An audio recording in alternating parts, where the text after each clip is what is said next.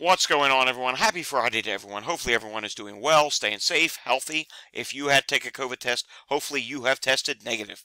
If you did test positive, I hope you have a full and speedy recovery with no long COVID issues. It is time now for the Friday edition of the Pandemic Update for Friday, April 5th, 2024. If you're new to my channel, this is where we do the daily Pandemic Update on all things COVID and any other virus that could be a health threat to you. Let's face it, there's a lot of viruses out there. There's a lot of news circulating now with the H5N1. We talk about all of that here on the channel. The COVID pandemic, H5N1 bird flu, regular influenza, measles, you name it. We talk about it. Want to stay informed? Subscribe to the channel down below.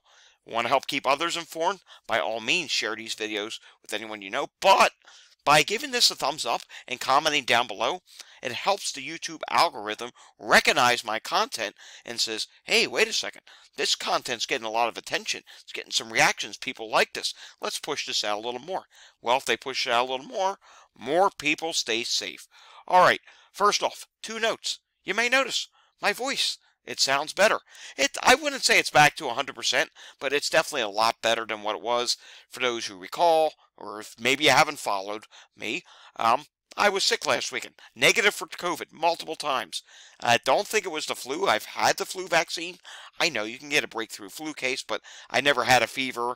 It was just minor symptoms, but the biggest annoying symptom was my voice was absolutely, it was gone. It was trashed. It sounded absolutely terrible. And I would say, if I had to guess, we'll say it's 70% right now. It's the worst in the morning, gets better in the afternoon. I've had plenty of liquids this afternoon, so that's a good thing. And I try and moisten up my voice before I come on and do these updates. Second of all, you may have heard, we've had an earthquake here in the Northeast. We actually did a little short on that earlier today. And just before recording, I wanted to record this a little bit earlier, but I got sidetracked. Why? We had an aftershock. It was a 4.0 magnitude aftershock. Hopefully we don't have any more aftershocks during this update, but hey, it always creates excitement. I know it's normal on the West Coast, but here in the Northeast U.S. does not always happen. The last one I remember is back in 2011, just before we ended up having Hurricane Irene, which that was a doozy of a storm. All right, starting off today, the first thing we have to talk about is, air quality. We talk about air quality here on the channel, but get this. Study links air quality improvements to fewer school COVID cases. I've been saying it all along. If you have a CO2 meter, okay, send it to your kid in school. I know, I have 885 right now. It's not the best of a reading, but get some readings in schools. If it's high, that's not good. That means the ventilation is poor in the school. But if you have good readings and you have good ventilation in schools, air purifiers such as the ones I have behind me, HVAC systems, if you keep good HEPA purified air going in classrooms, guess what? Less people are going to get sick. Diseases are not going to spread as easily, and guess what? You will have a higher attendance rate because students and staff will not have to continuously keep calling out sick. And this talks about schools. Guess what? The same can be said for offices. It's the same deal. You have these offices where you have cubicles. Let's just say, right now, I am in an office. This is my office, we'll just say. And it really is. You have much bigger offices where you have cubicles about this size, but actually they're smaller than this size, okay? You have a bunch of them. Guess what? You have hundreds of people in one office, and in that office, disease could be spreading. Well, if you have good, clean, purified air, they're not going to spread as fast because you have machines. You have HEPA air purifiers that are trying to keep the air clean. All right, moving on. Chicago Health warns of possible measles exposure on CTA buses and city schools.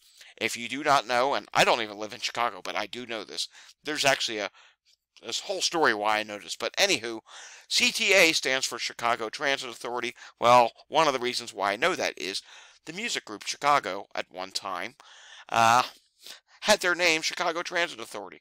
Well, the real CTA did not like that, and they ended up saying, hey, you need to change your name. So then they became the music group Chicago. That's just one of the reasons why. Another reason is I'm a transit junkie. I like to research these things, and, well, that happens to be what their name is. All right, there's a whole bunch of lists of exposures, and if you want to look that up, you can do so by going to my Twitter.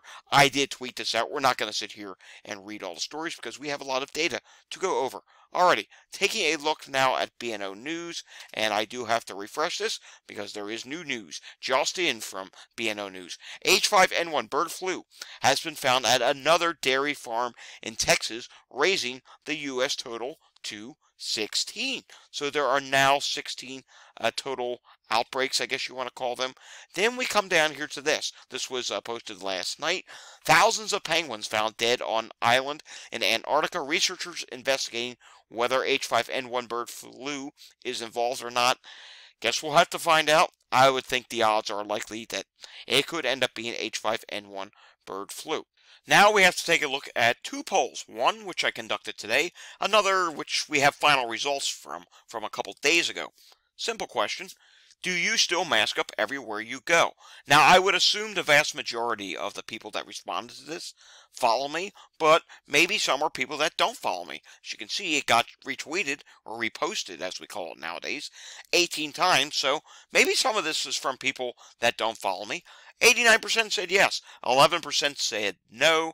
We are not going to read the comments because I am sure there are some silly comments mixed in with the good comments, which we're a G-rated channel. We don't need to see stuff that's inappropriate. I've already removed or blocked a couple people earlier for stuff that it was just comments that should have not been made whatsoever. All right, moving on to this one. This was something we did the other day. Are you concerned about H5N1 bird flu?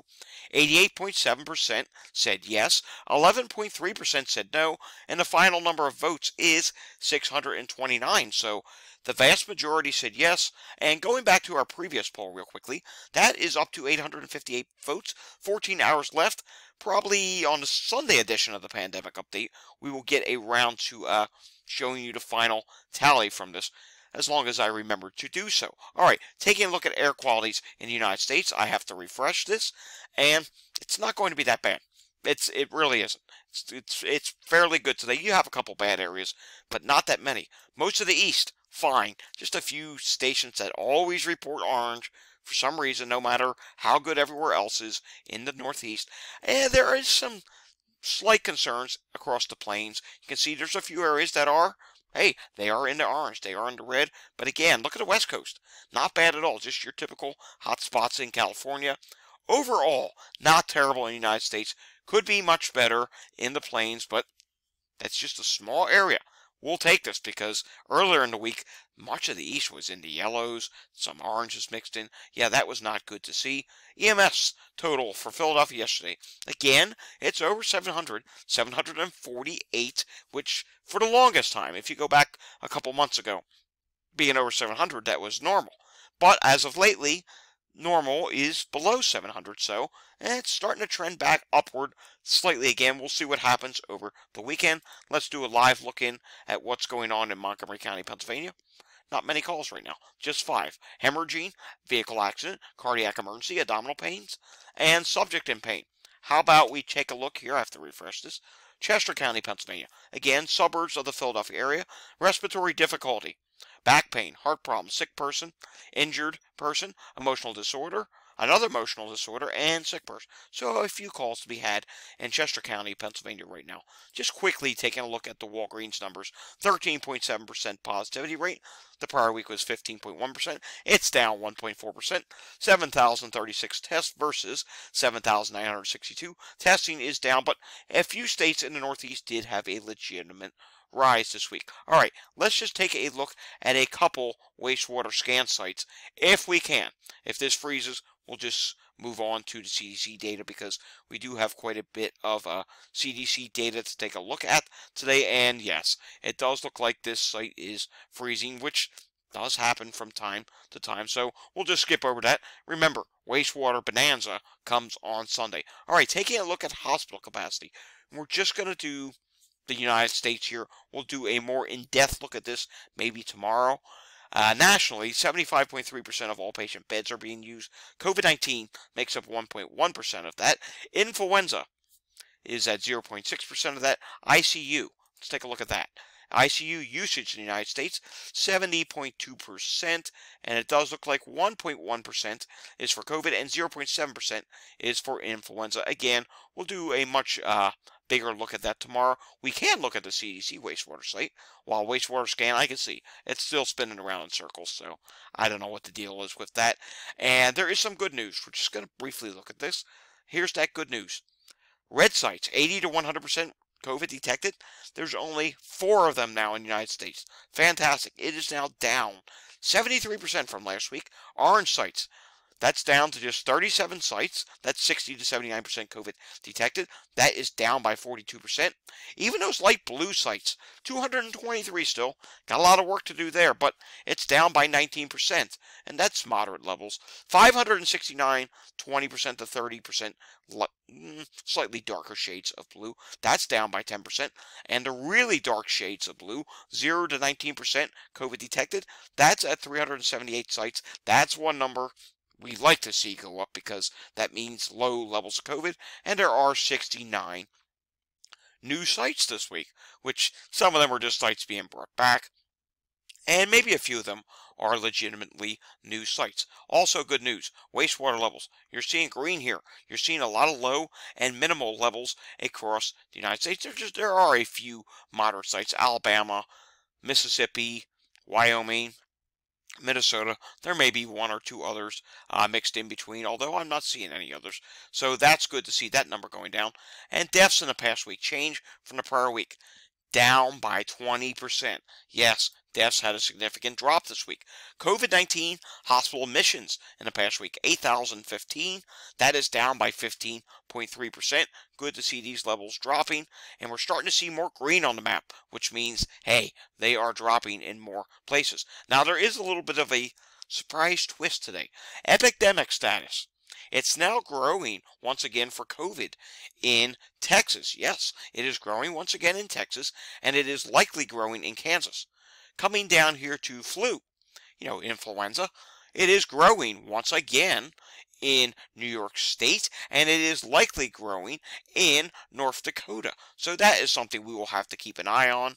Moving on now to more CDC data. This is not new data. This is a repeat from last week. JN.1 variant is at 86%. JN.1.13 is at 10.8%. JN.1.18 is at 1.6% of the reported cases. Taking a look at this week's flu update, and we do see that in North Dakota, look at this, flu activity is back to high once again. It is still high in Washington, D.C., District of Columbia, and it is still high in New Mexico, Wyoming, Nebraska, and let's see, how about New York City? I don't think it is. No, moderate in New York City, and it is still high in Michigan. Now, when I say it's back to high in North Dakota, it's back to that red shade. It went higher than what it was last week, I believe. Let's see. Yeah, last week was just more of an orange shade, and you can see here, as I advance this, you can see it went slightly higher once again in the area of, or in the state of North Dakota. All right, taking a look now at what is going on in New Jersey, 251 hospitalizations, just 66 out of 70 hospitals reported today. That's telling me that as we go through the weekend, it'll probably drop, but let's see. 10 people on a ventilator, in the ICU 31 discharges. There have been 40 discharges in New Jersey. All right, New York State now. Bit of a mixed picture today. 581 people have tested positive. When we take a look at the hospitalizations, you can see here, they didn't really drop all that much. In fact, they're actually up by 4. And as it's refreshing here, let's zoom this in.